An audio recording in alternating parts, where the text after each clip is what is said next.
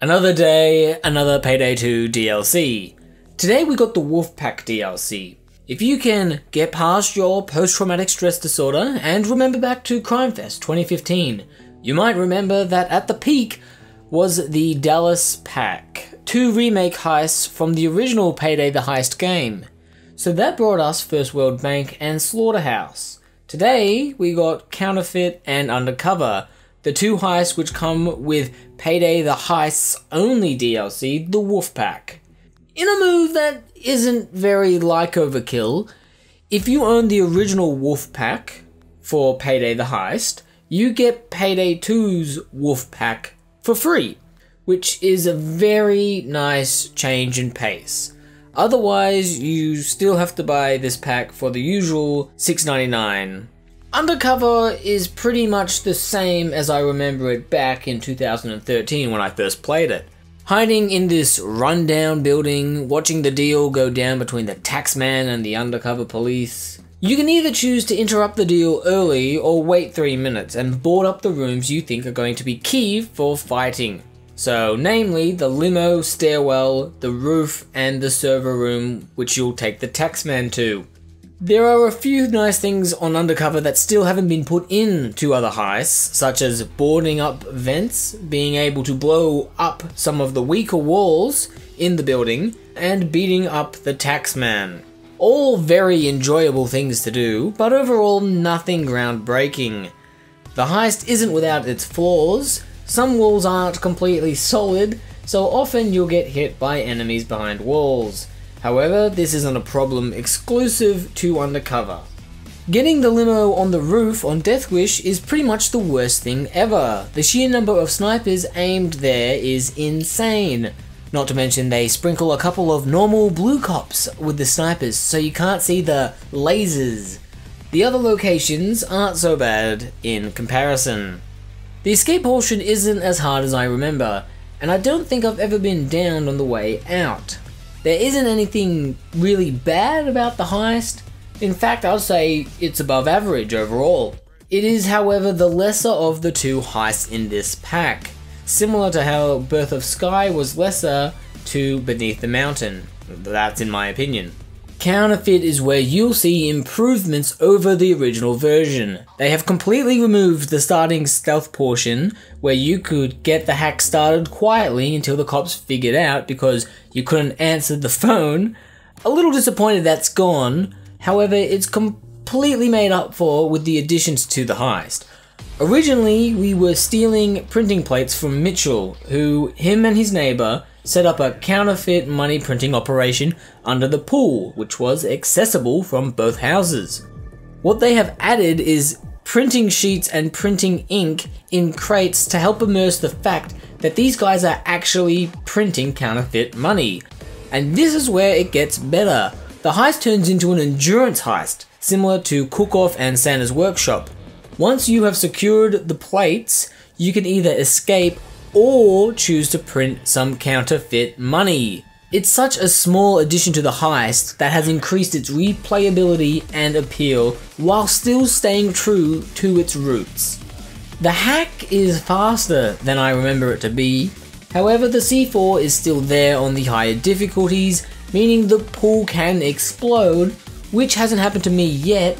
However, it got pretty close when I turned on the mod that disables outlines. That was a moment of sheer panic. Another small change I enjoyed was being able to start the hose objective once the drill has been set up. Simultaneous objectives have slowly been getting better and more abundant, so it's pleasant to see that this is going strong. We have 10 heist related achievements, 5 for Undercover and 5 for Counterfeit. For Death Wish we have In for a Dime, In for a Dollar for Undercover, and Under Pressure for Counterfeit.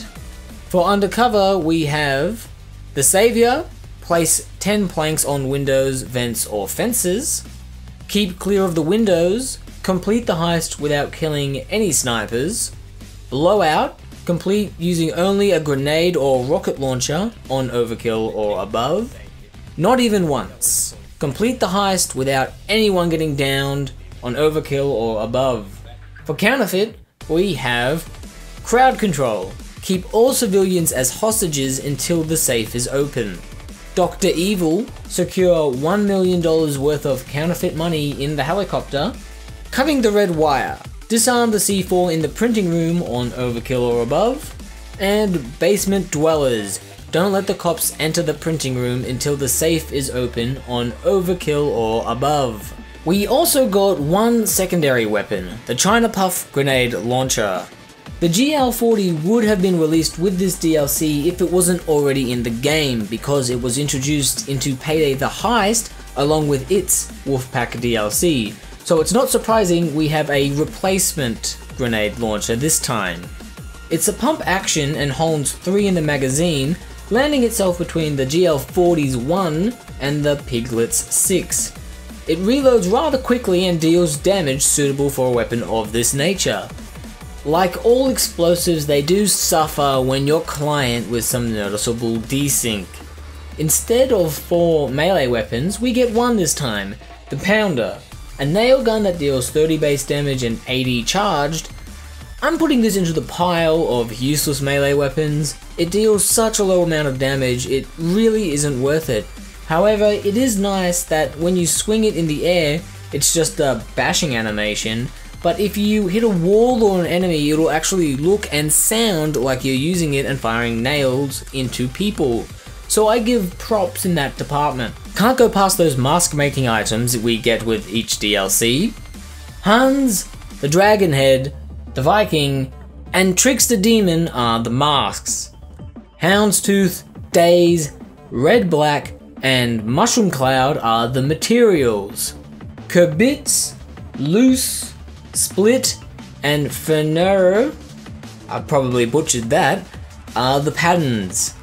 I like about 50% of all the new items, so that's actually pretty rare, because I usually just hate on everything. I pretty much do this with every video now, but Simon of course delivers again, with remixes of the 2 songs from the original heist.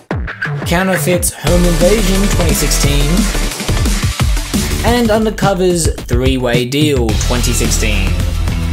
Simon always makes the music fit the game very, very well. In other news, the offshore casino is here to stay permanently. I remember back when it was first introduced, right before the first Infamy release, and everyone had wasted their money on it and then complained, "Overkill tricked us, I don't have money for Infamous now."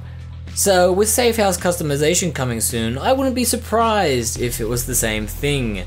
However, I don't think I could waste my 24.7 billion offshore. I mean, I would have to buy over 1,500 of the most expensive cards to waste it, or over 16,500 normal cards. Besides, I already own one of everything in the game. All legit, that's what will happen when you play for over 3,000 hours. I will give thanks to the tier 6 ghost skill Lucky Charm for my infamous drops back in the day. Overall, this update was nice, especially for me since it was free, but that means we can expect the Chains and a Hoxton pack sometime down the line, with remakes of Heat Street, Panic Room, Green Bridge, and Diamond Heist. Personally, I want the Diamond Heist the most. But let me know what heist you most eagerly await, and I'll see you in the next video.